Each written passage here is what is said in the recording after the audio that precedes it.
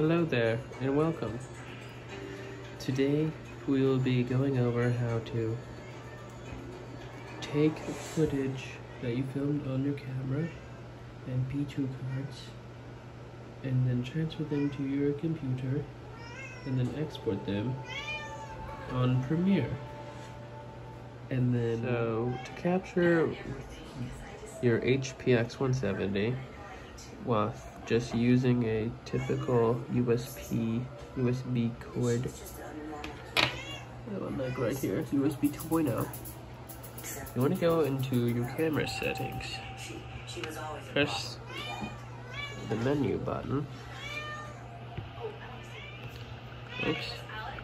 and go all the way down to other functions, go to PC mode, and make sure it's on USB device. And maybe make sure these all look like this. 1,000 hours. Hit the big league. So once you get that all set up, go down here, hit that little button, and you can enjoy your clip menu. Now hold that button down. Oh, what's happening? Don't know yet. It says USB disconnect. Cool. I'm then going to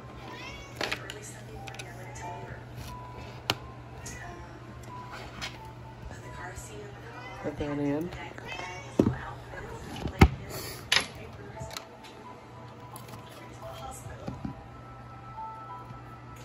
This is Corey. And now this cord is in here.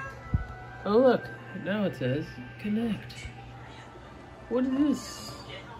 So now on your computer you should have two of these no-name P2 files. So now two files of no-name things should pop up. These are your P2 cards. Open it up. Copy the content. Oh my god, my cat sucks. Corey, stop! Get away! And things. So, copy and paste contents into your P2 card file, your external file. You can just make it by doing this, like new folder, and then name it whatever. This one's going in this P2 card 3. See, it's loading. And then I'll do the same for this one. And now you just wait. Okay, so once all those files have finished importing into your little files, you can just eject these, blah, blah, blah, and then just unplug it, shut that little guy, and then flip her off, and put it away.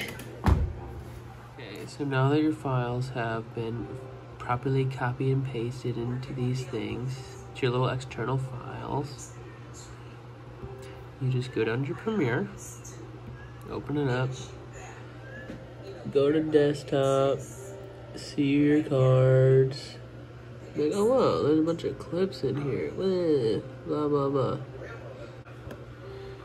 and you just drag it over.